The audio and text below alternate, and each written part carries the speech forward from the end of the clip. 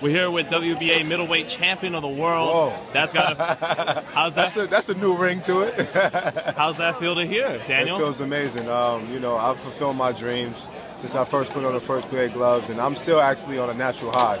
To be around these fight fans and, you know, to be able to call myself champion and everyone say, hey, champ, it's a new feeling. I mean, they always used to do it, but now it actually means something because I am champ, so it's a special moment. It's a special moment, always winning a title, but how much more special is it coming back from cancer to win the title than if you never had it before? You know, it's so heroic. It just reminds me of all the superheroes that I've seen go through adversity and be able to come back and do it in a spectacular fashion. You know, what me and Anthony Durrell have gone through to be able to come back and make historic comebacks and be world champions. I mean, you know, that's a lot, man. That's a lot, and that's very commendable from us both. And, you know, it was very special for me to see him win this championship tonight. How do you think, you know, your accomplishment in coming back from cancer and winning a world title, how much does it transcend boxing? It does transcend, you know, because, you know, boxing, what represents boxing, you know, boxing has a bad name. Boxing has, boxing has, like, you know, the negative things, always saying about the statistics in boxing and just, you know, guys like... The corruption. Right, all the corruption. So it just gives a breath of fresh air to it. You know, you always want to hear of a good story, but in the sport of boxing, very rarely do you get to hear it. And I'm just happy to be one of those guys to, you know, represent the sport well. You know, I conduct myself as a gentleman, and what I'm going through is very, very inspiring, and I'm just excited to be able to share it with the world. Have you gotten some, you know, have people that don't even watch boxing notified you and told you, wow, what a story? You know, have you had fans that aren't even fans of boxing? Well, you have to understand, this story is bigger than boxing. Yes. This story is not just about me winning a world championship. This story goes beyond that. It goes to the extent of someone having such a deadly disease and that's affecting so many people all over the world to be able to come back and fulfill his dreams. I mean, that's very inspiring in anyone, whether it's in sports, whether it's in business, and most importantly in life, can get inspired by that. So you're an ambassador for cancer, not just the sport. I'm an ambassador not only for cancer, but just the hard work and dedication to get you in faith in God. Most importantly, you have to have faith in God in order to accomplish your dreams and your goals.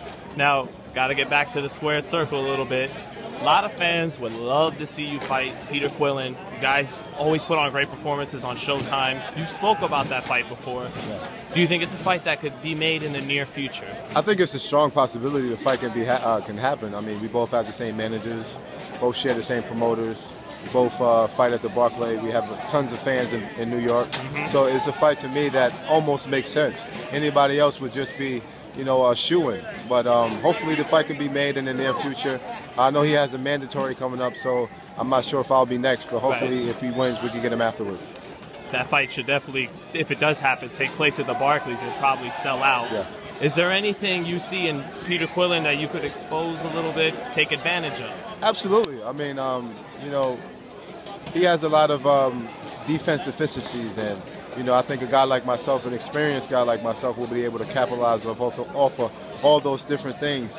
And not only that, you know, I'm a superb boxer. You know, I can get on my back foot, and if I hurt a guy, I have the ability to get him out of there as well. So it should be interesting to see both guys who pack a punch, being able to sell out the Barclays Center, fans screaming and cheering, and just action all night. I just get chills thinking about it.